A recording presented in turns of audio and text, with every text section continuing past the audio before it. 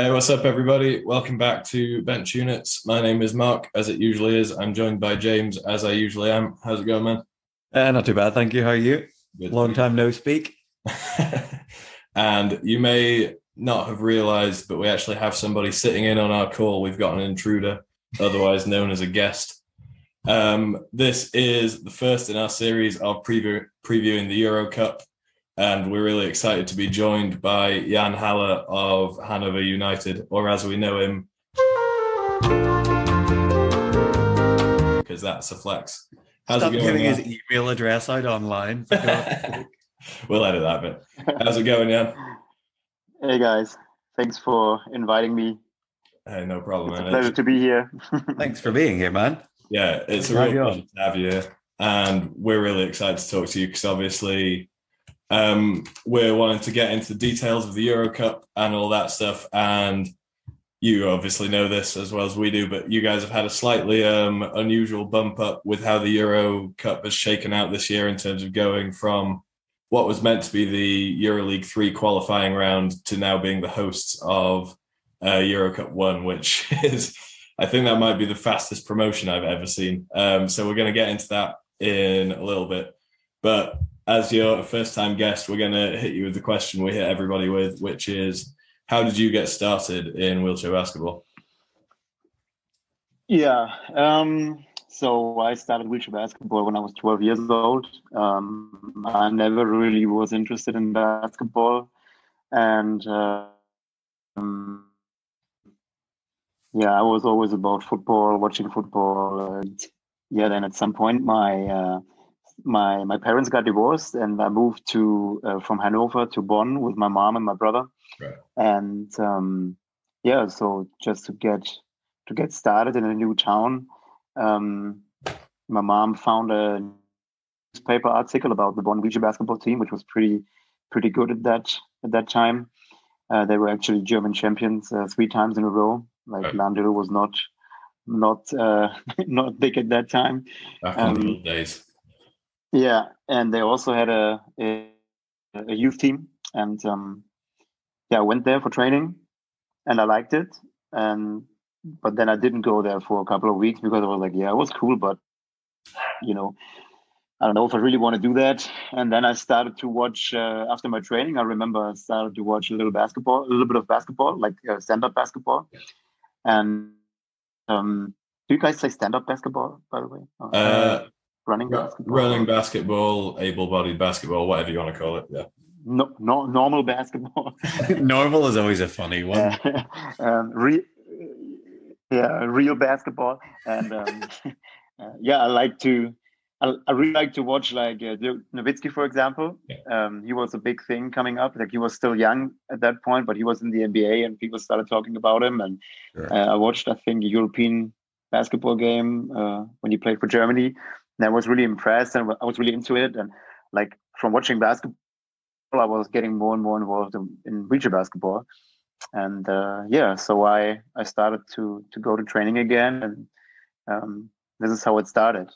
Yeah. Nice. So That's cool. There's such a common thing with so many people who start wheelchair basketball, and it's just like, yeah, my parents wanted me to go and meet some other kids or whatever. Like that's exactly the same as me and Mark. I'm sure that was part of it for you as well. I think that's like let's get the disabled kids into something, but it's amazing how many people that's kind of like that's the common thread in our parents just wanting to get us involved in something. And look at us now, Monday morning talking about it on a Zoom call. look where we are.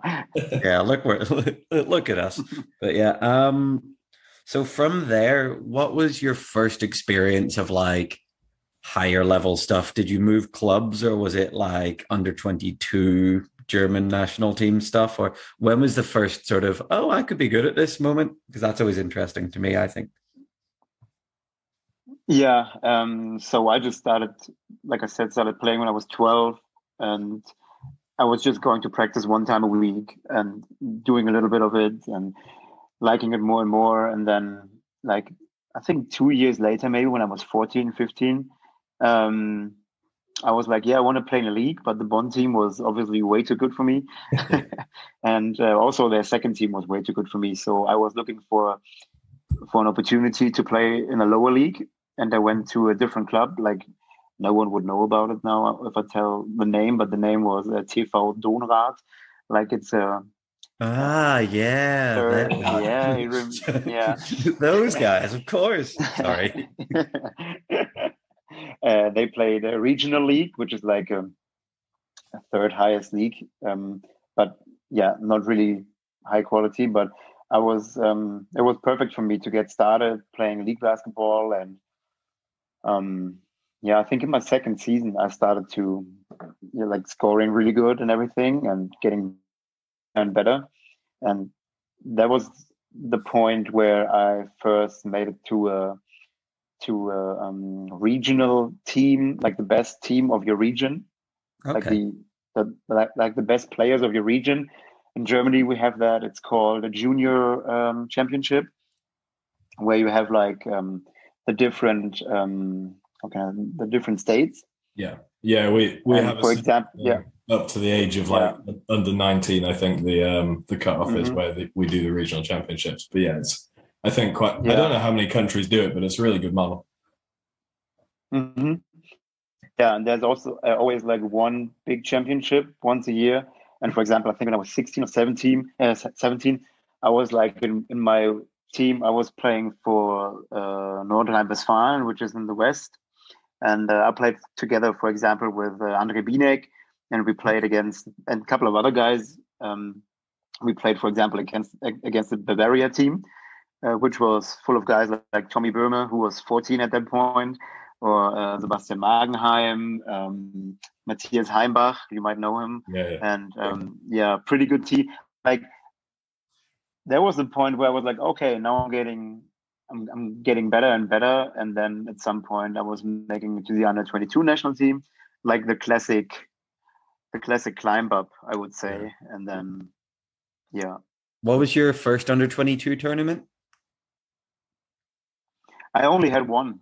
I was like from my age, I was getting into the under 22 pretty late, I would say. Okay. So I only had one tournament, the Europeans 2008 in Adana, Turkey. Okay, yeah.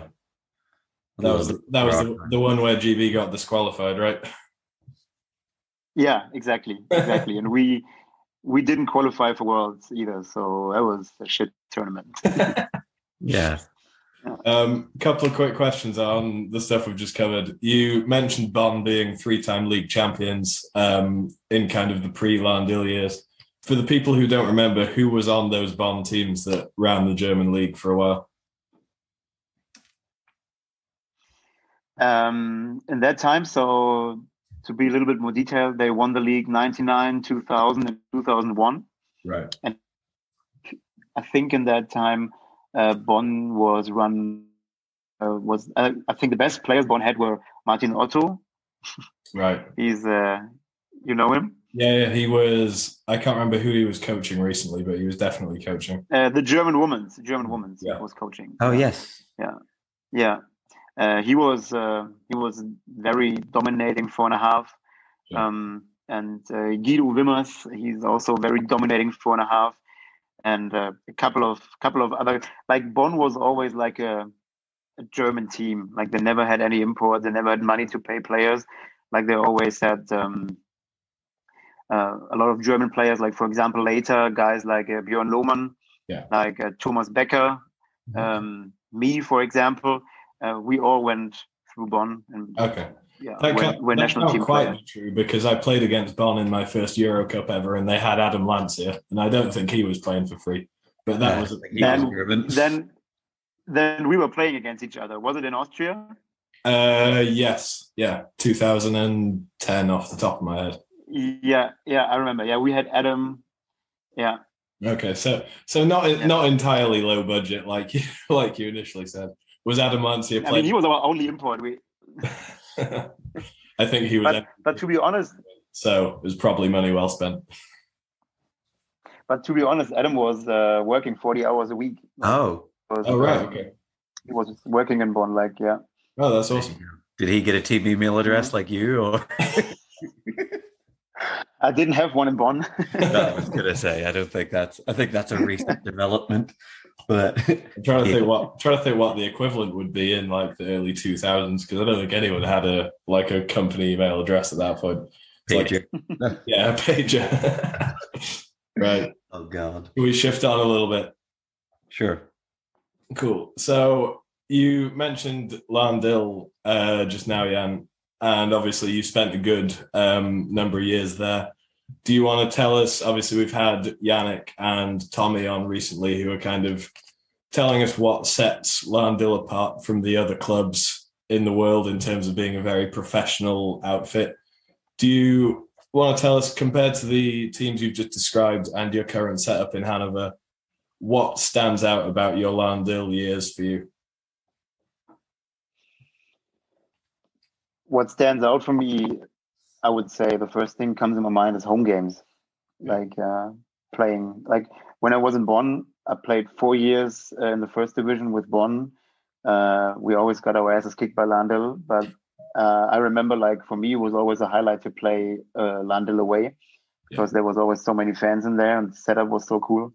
And so when I signed for Landil, it was very special for me. And I spent 7 years there, and still to my last home game, I was looking forward to every home game we had, because it's just quite special in our sport to have to play in front of 800 to 1,500 fans every 2 weeks. Yeah. And this is really something that stands out to me. And also, like, the fans really understood basketball. It was not wheelchair basketball, and was not like, they brought in a lot of classes every 2 weeks, and or some guys that just wanted to see the sport and never come back. They were really fans. Right. Like, for example, when we played in Frankfurt, which is only like a 40-minute drive, there were like 300 Landil fans showing up.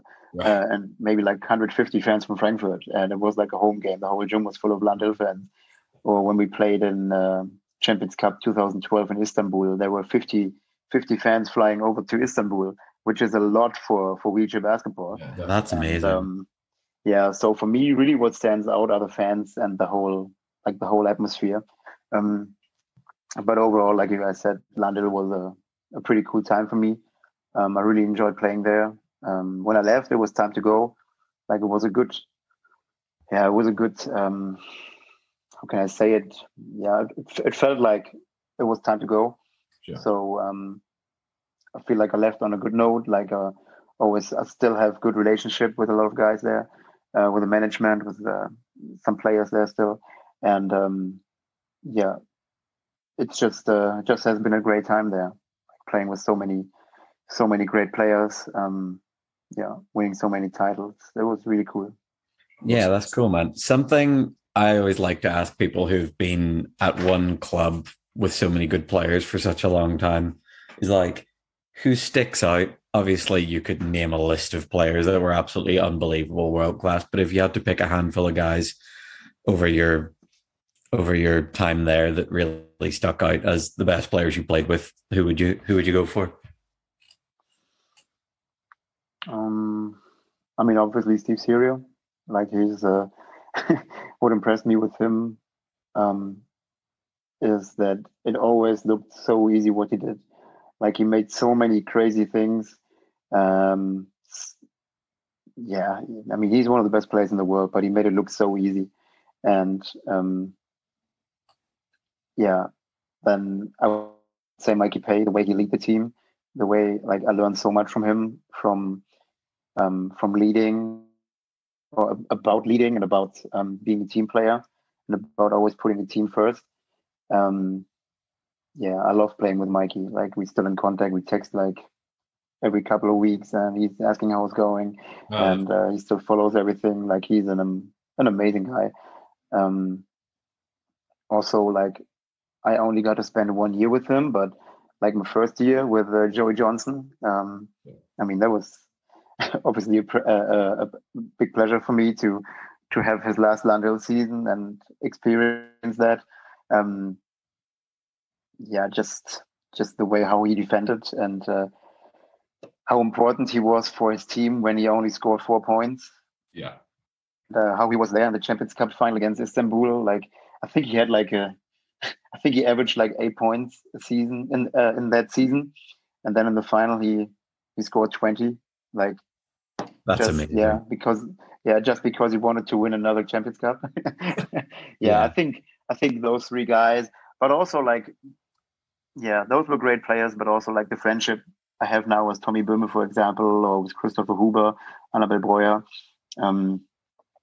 This is something that will stay forever. This is something I have because I played for that team, and yeah. Sure.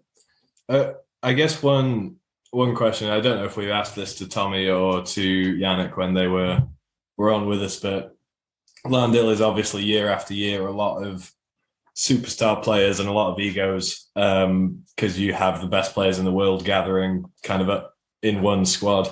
In your years there, do you ever find, were the guys who came who found it tough to fit in and tough to kind of establish their role, or do you think the culture of the team is good enough that everybody kind of finds their slot?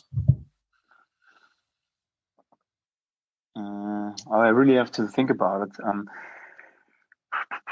think in my time where I've been there, we always had most of the time like 7, 8, 9 players.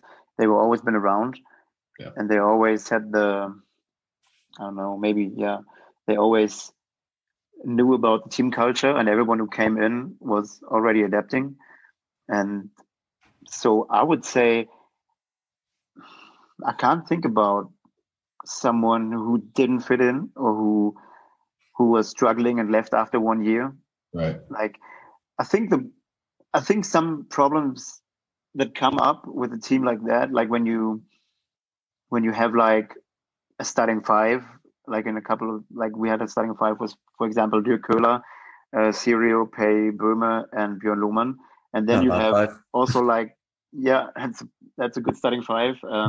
But you have also like 5 German national team players on the bench that also wants to prepare for like major tournaments with the national team. Then it's obvious that you have some people that are not so happy.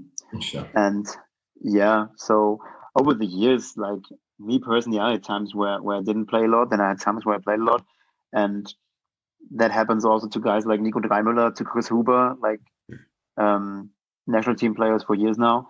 But I think I really can't remember a guy who didn't fit in and left right away. Like, that time I've been there, like, that's kind of amazing to hear, because we've obviously watched a lot of games week in, week out, and we kind of, I think between me and James, we feel like we have the lowdown on a lot of these teams because we've watched them so much. And you even see teams like, for example, let's say Malaga in the Spanish league, who have kind of 10 competent basketball players, and to the point where they struggle to make their rotations always that efficient. And they sometimes go with the wrong lineup or whatever, or you've seen guys come in and out of Malaga in a year because they're kind of stacked up on mid-level talent, but no obvious hierarchy.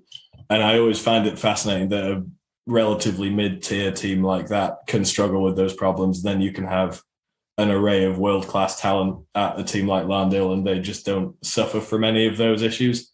It feels like they should be the team where everyone's kind of arguing over minutes rather than, not to criticize anybody at Malaga or say they're not good players in their own right. But if Landil can make it work, I feel like everybody should be able to. Yeah. I think what Landil made good. Like when you sign for them, you know why you do it. Like, you're not going there and you're like, yeah, I mean, it's a normal club, like I play for, like I get my money, and if I don't train good for 2 weeks, like I don't, like, doesn't really matter, because there you have to show up every day, and you have to be your best version every day. And also with all those fans, and you see them traveling to away games, you see them spending a lot of money on buying jerseys and on buying tickets and everything.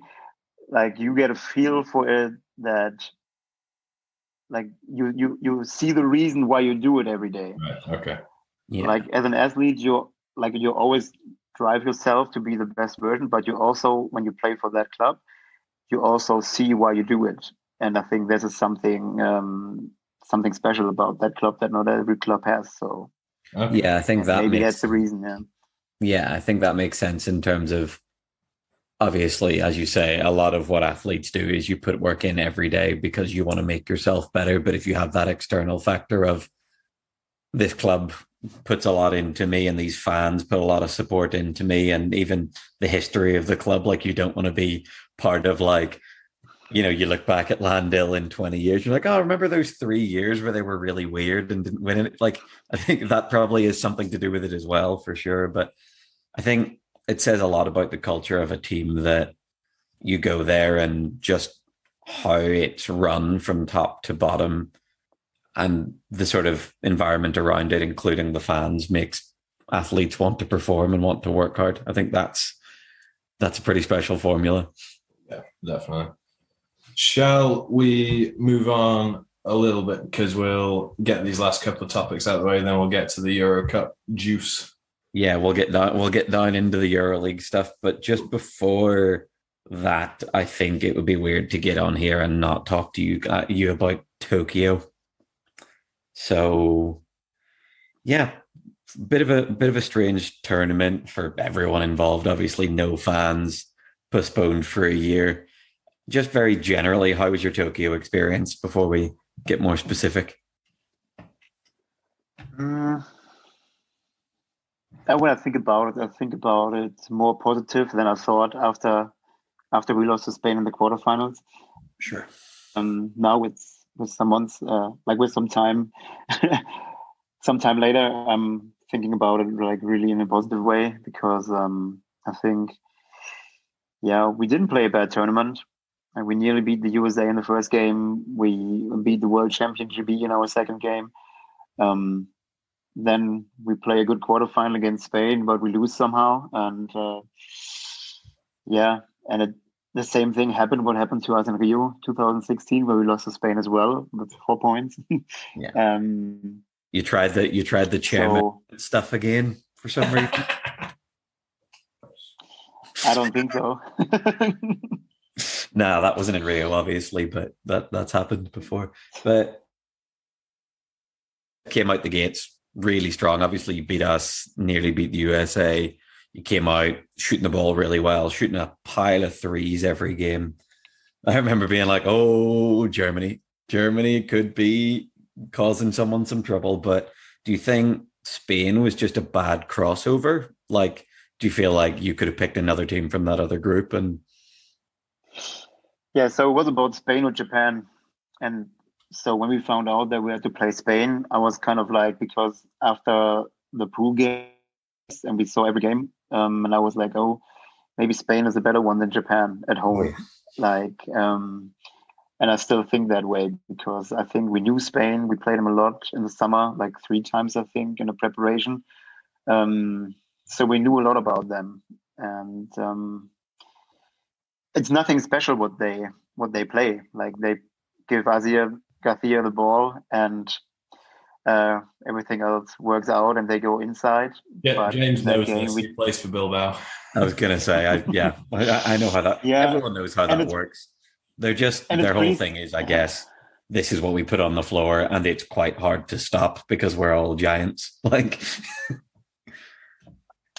I mean, it worked out pretty well for them. Like, it was successful in Rio, and it was successful also in Tokyo, I think.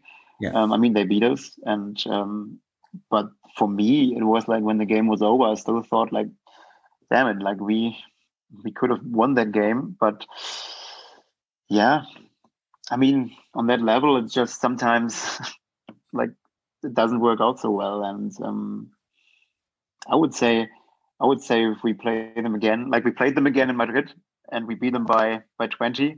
Yeah. It wasn't on a big stage like in Tokyo, but it still felt good after that to show them that we're a little bit better than we were in that quarterfinal.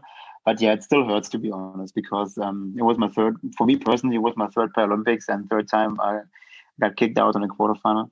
And especially in Tokyo, we went into that tournament with the mindset of winning a medal, and with like we knew we were good. Like, we knew we can compete with anyone in the world, and I think that's what we showed against USA, what we showed against GB, but we also showed against Spain. But yeah, was just the quarterfinal at the Paralympics again.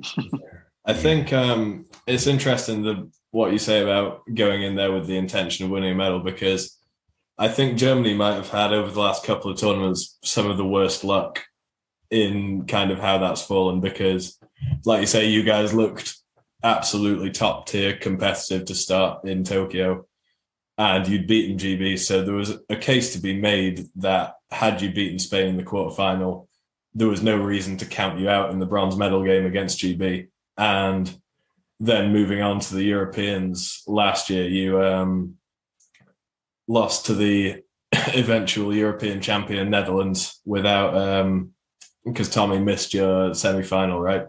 And I think there's, again, every case to be made that you could have won that game. And you ended up not even playing for the bronze medal, right? So you could have had a European bronze off the back of that, because I think anyone would be out of their mind to argue that Italy might have beaten you. Yeah. Unless they had a shooting game like Cantu did the other weekend, in which case.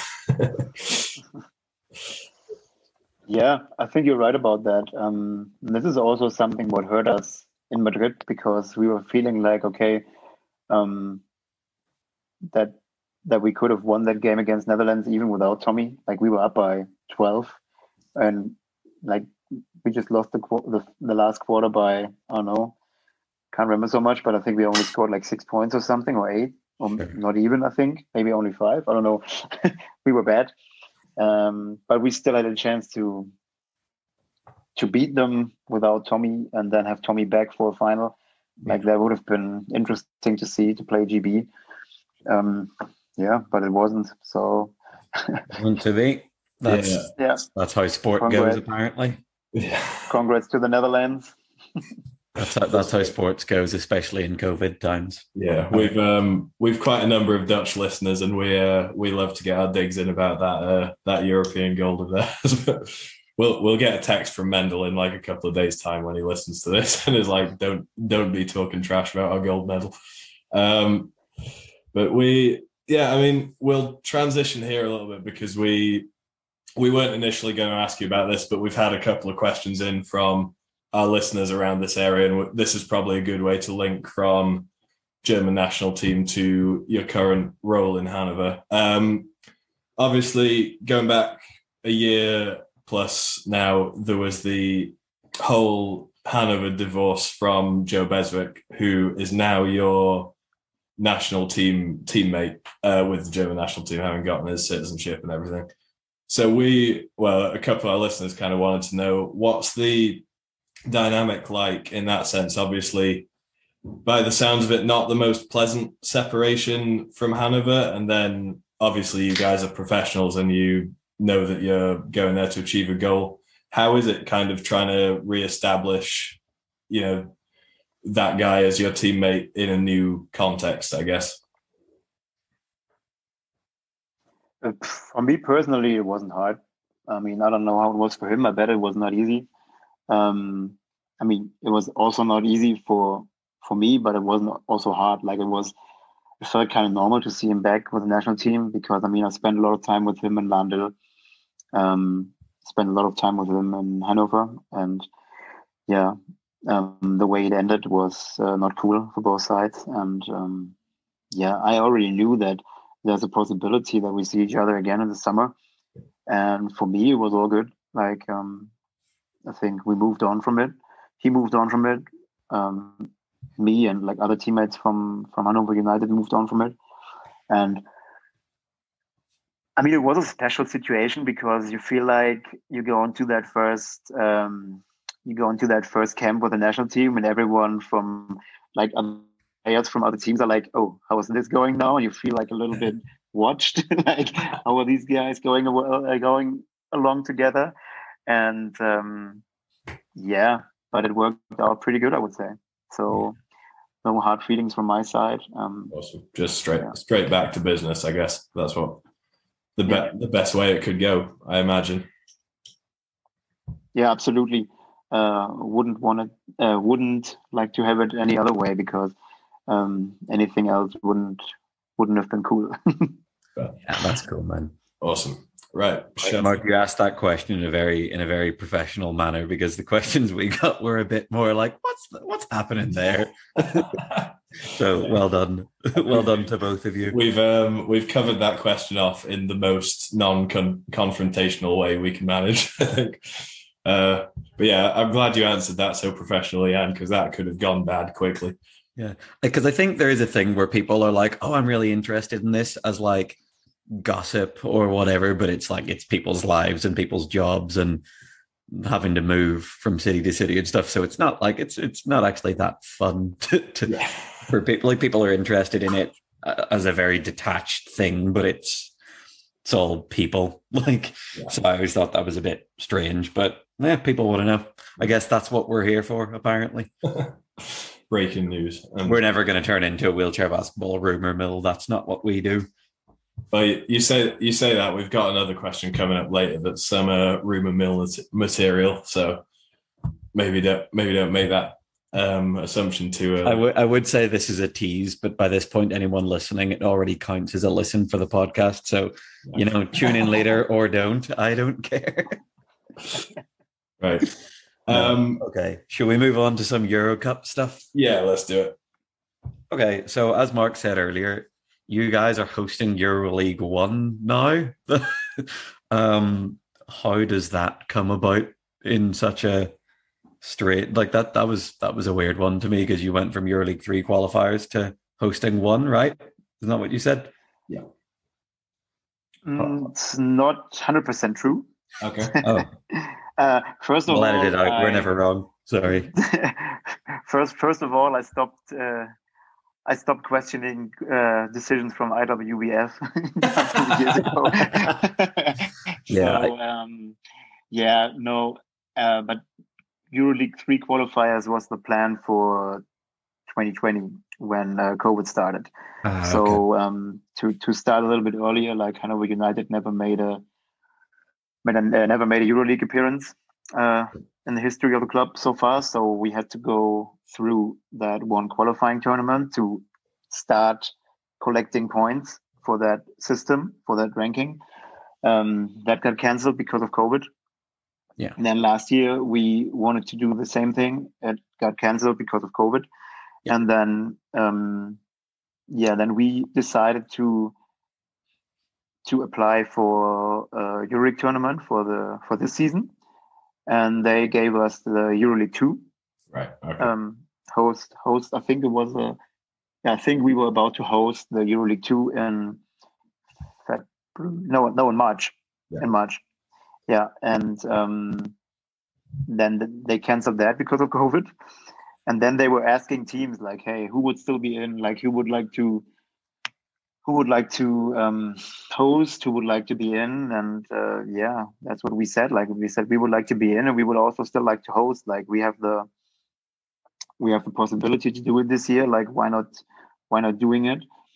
And then suddenly we got the message that we're about to host EuroLeague 1. So I don't know why, but I mean, we take it. So, like I said, don't question it too much and take it. And we're really looking forward to it. Like, also playing Gran Canaria as the first European game in the history of the club is pretty big for us. And we're really looking forward to it. Awesome. That's cool, man. One of the things that has been interesting over the last couple of years of cancelled tournaments and, postponed EuroLeagues and everything is they've taken out the qualifying rounds, which is great for me because I don't understand them anyway. So I would have had to come on here in March and speak about it and be like, so if this team beats this team, they might go to EuroLeague 2 finals. So it's been clarifying in that way. So that's been nice. But yeah, so you have Gran Canaria game 1. That's a big game. That's the final in my mind. Yeah, I was going to say that before we came on here. That's the final of the tournament, unless anything goes really sideways. I think like we got the toughest team to play, but I also think that they got the toughest team to play against. I hope so. For us, we now have first of all we have to play Landil in the playoffs semifinals, And then we're going to focus on Gran Canaria, but you can see it with the team already. Like everyone's talking a little bit about Gran Canaria and training. Everyone's like, hey, if you see them play, like. Well, we'll let you in on the secrets. They run one offense every time they have the ball. So all you have to do. They have a little bit more diversity now, but the thing is, then this is kind of going to lead into a question I wanted to ask. So they obviously, as with every Spanish team, kind of have this thing going into EuroLeague where they have the junior point reduction, which they then don't have when it comes to EuroLeague, which means they play one lineup in the league and then they have to come and play in a tournament and change it.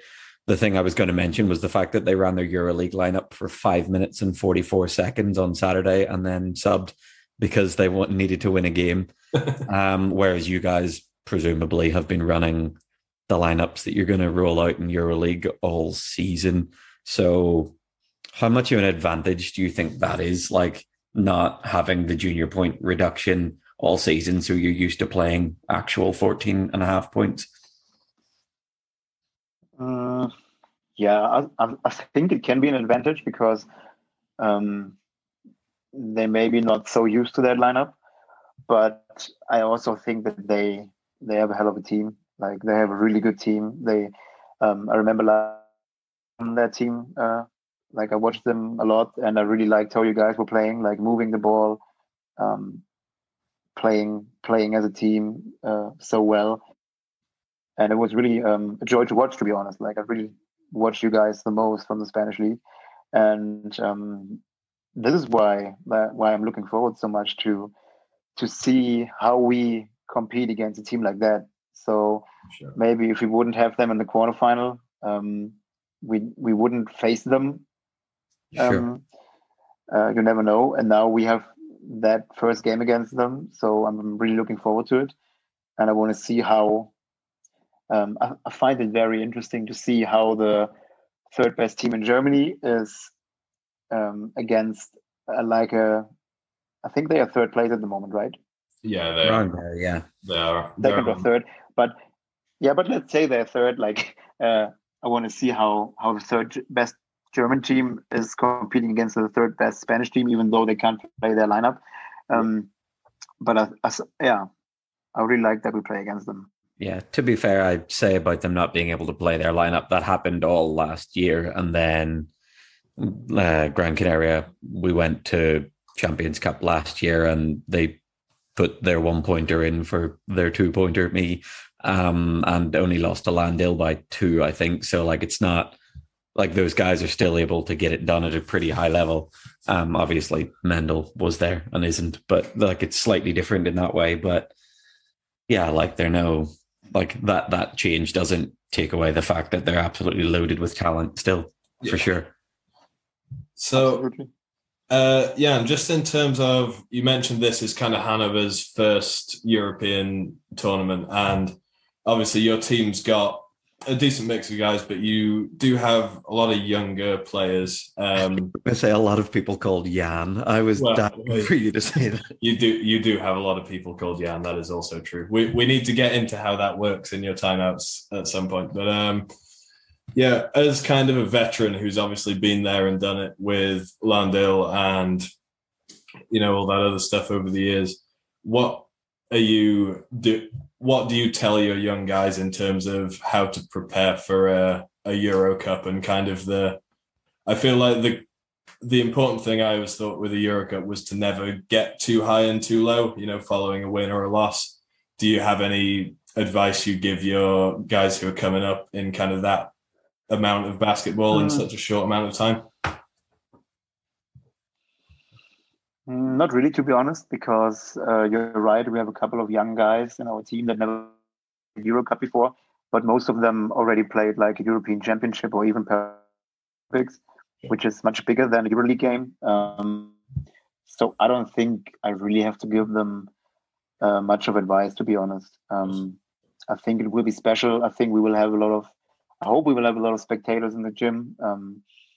It will be a Friday night game. It will be really cool atmosphere, and we play a great team. So I think we should enjoy it, and we should just feel the, I don't know how to say it, feel the, like, it's special to have a knockout game. Like normally in the playoffs now, you have a best of three, or in a league, like you miss one game, but yeah, okay, you win the next one. But a knockout game is pretty special. And this is something where we maybe, I don't know, maybe have a little advantage against Gran Canaria, because I would say they are the favorites, but in one game, anything can happen. And this is maybe something I would tell those guys, like, hey, let's put everything in. Let's see how it works. And if we win it, like, we have maybe a really good chance. So, yeah. Cool. Yeah. Sorry. No, on you go. I don't, forgive me if this is already out there. I haven't seen it yet. Have the brackets been put out? Like, if you win your first game, do you know who you're playing, who you might cross over with into the final?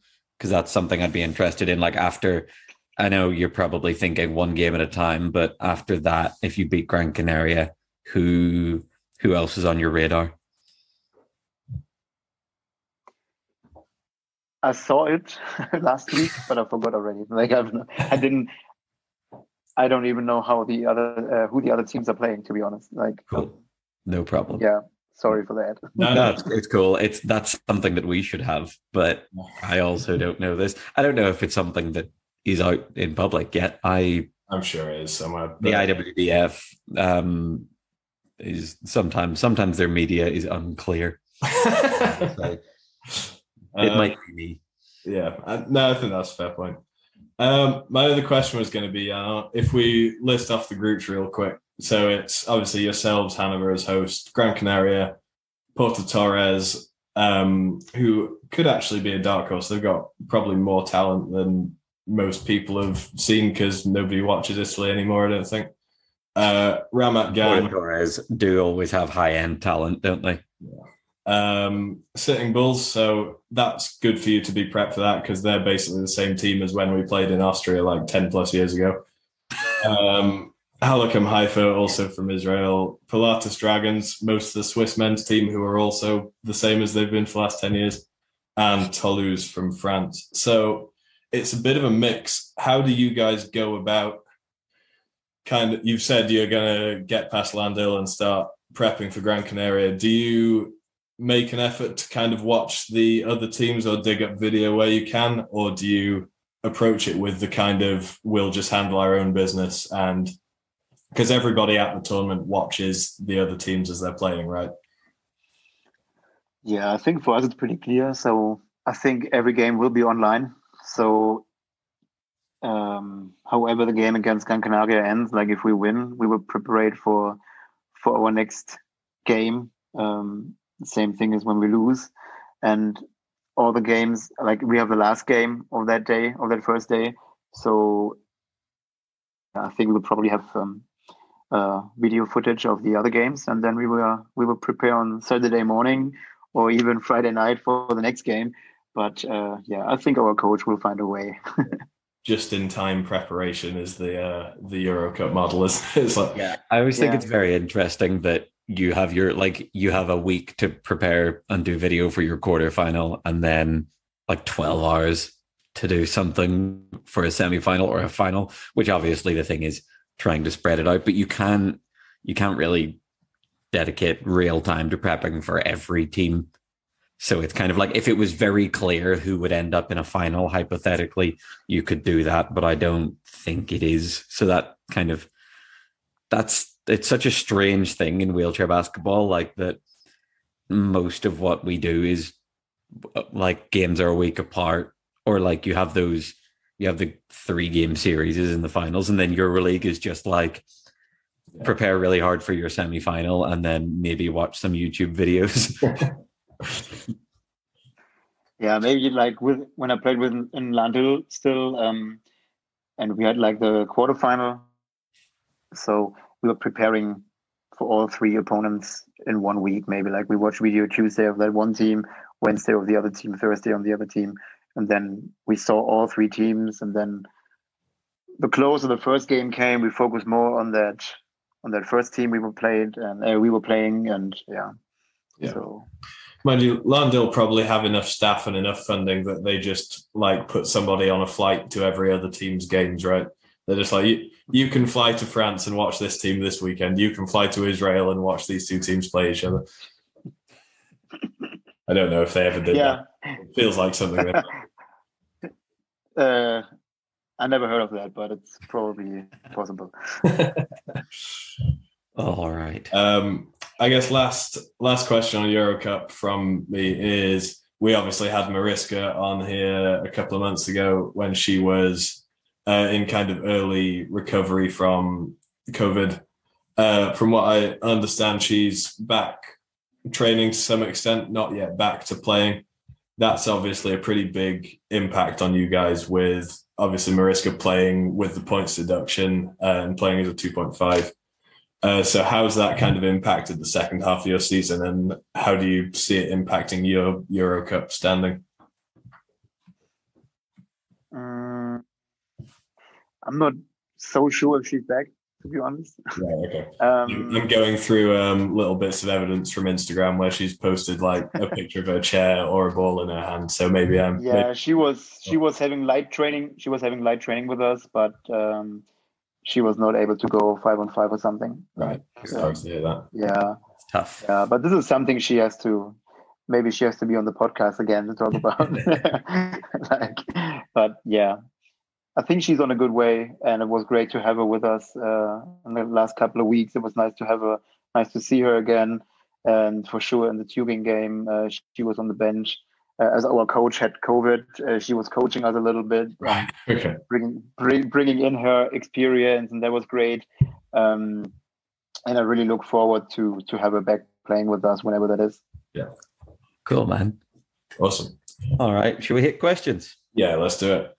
All right. So we had a couple of questions about stuff that we've kind of worked in throughout the podcast. So if you don't hear your name, it's because it's already been addressed. We have a question from Rose Hollerman that just says, and maybe you'll be able to tell us what this is about. She says, "Where's the real Jan at?"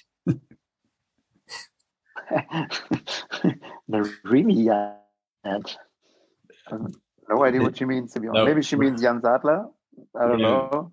We'll get into this now. Actually, how do your guys' timeouts work when you have three guys called Jan? Because it must be a nightmare. We had the same situation the World Cup 2018 and in Tenerife 2017 in the Europeans, because Jan Gans and Jan Sadler were also on the team, like me. Yeah. And the funny thing is, no one gets called Jan. It's like just all surnames. Jan Sadler. I never call him Jan. I always call him Stapler, like his nickname in Hannover and in the national team. Jan Gans is always called Goose. Oh yeah, because Gans is goose in German. Sure. So, and everyone just calls me Haller, so it's not a big problem. Right. So there's no real Jan. The other thing we were going to ask is, does Oliver Jans, who plays for Hannover, count as an official Jan because it's the first three letters of his surname? No. I think there's something very funny, and obviously there are ways around it by using second names or numbers or whatever, but like running a 3-man action with 3 people with the same name to see if a team is like, I'm just going to blow this communication and give you guys a layup. But no, anyway, that was just purely for me and Mark. This was not for you or for anyone listening. We just needed to ask these questions. Okay, so the next question we have coming in is from Tom Smith, and it is, what do you have planned for the summer? Not much so far. So what I have planned for the summer, like after the season, going on holidays with my girlfriend and our dog. We go to make a road trip through Scotland. Oh, nice. Niche. Yeah. Are you sure? Nice. Where Scotland are you going? I have to ask.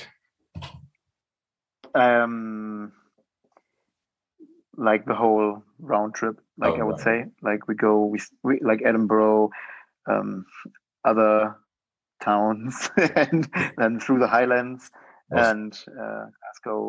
Yeah. Your English has been great on mostly in the Highlands. your English has been up to the challenge of this podcast so far, but I would very much like to hear from you how you manage with the accent when you go to places like Aberdeen and Glasgow. Because if you can understand them, you're like an official English or Scottish speaker. I already have been in Glasgow. Oh, really? And also in Edinburgh, and it was not easy to understand. But after days, I'm getting used to it a little bit more. So we'll see.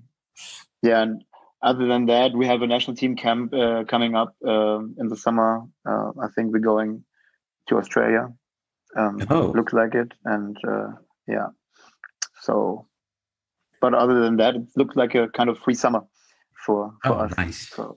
Wicked. It's the first. I think this is a weird year, isn't it? Because it's everybody's first free summer who's like a consistent international player, apart from a couple of years ago when it was COVID and nobody could do anything with any of their free time.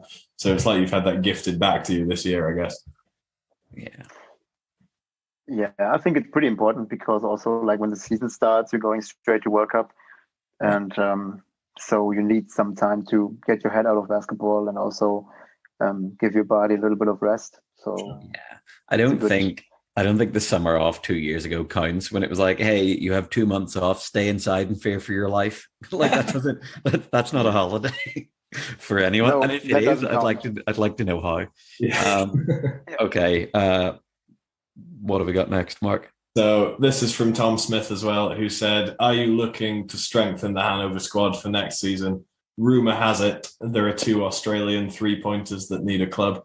I don't know if you've heard this rumor from a very credible news source. I would like to add their names aren't Jans, so they're gonna have to pass a test. Yeah, no chance if they don't have if their name is not Jan, they have no chance. Yeah, if their name isn't Jan, they're not getting an email address at least. Yeah, and if they are Australian, the name is probably not Jan. So I'm sorry. Oh, there's Yannick, right? That's close. He's obviously not looking to. He would count, but okay. I don't think he would come. Yeah, it's not my job. Like that's something you have to ask our coach and our management. Sure. I think they're always looking to strengthen our team. So yeah, let's see what happens, I would say. Cool. And the last question from, once again, Tom Smith is, do you think the German national team has a chance for a medal in Dubai? I think we always have a chance. Depends on how we, I would now say how we get our shit together, but I think we always had a chance in the last years to have a medal in big tournaments, but we somehow had games where we just didn't perform, and this has to get better. Like in games, they matter. Like games that matters, we have to be more ready, or I would say like maybe have a little bit more luck, or I don't know. Like we just have to win more big games, I would say, and then we have a chance. But to be honest, it's so far away from me now, and you don't know how the roster looks, how the other teams look. Yeah. Everyone stays healthy, hopefully, but yeah, you don't really.